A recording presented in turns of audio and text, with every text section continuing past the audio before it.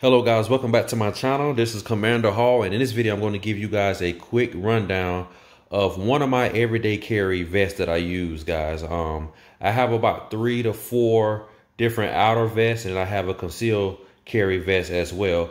But I'm going to go ahead and give you guys a breakdown of this vest in this video. So let's not prolong the time. Let's go ahead and get right into it.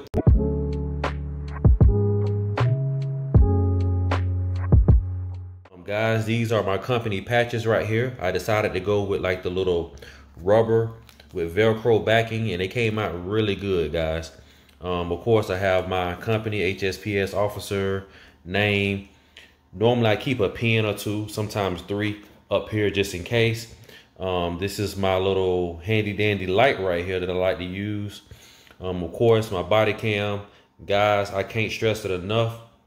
You have to have a body cam, guys. In the security industry, the body cam and the flashlight is pretty much, those two together are our best friends, guys. These are 2 tools that we need. I have a set of cuffs here. I have this pouch right here. Normally you can put like extra magazines or whatever, but with me having mine on my duty belt, I have 2 spare flashlights in here, and I have a portable handheld taser that I put in there.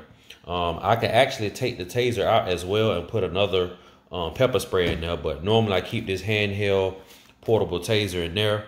Nothing in the front but a pocket knife here, and nothing on this side. So that's pretty much what I carry on my vest. Normally I like to keep my radio up here on top.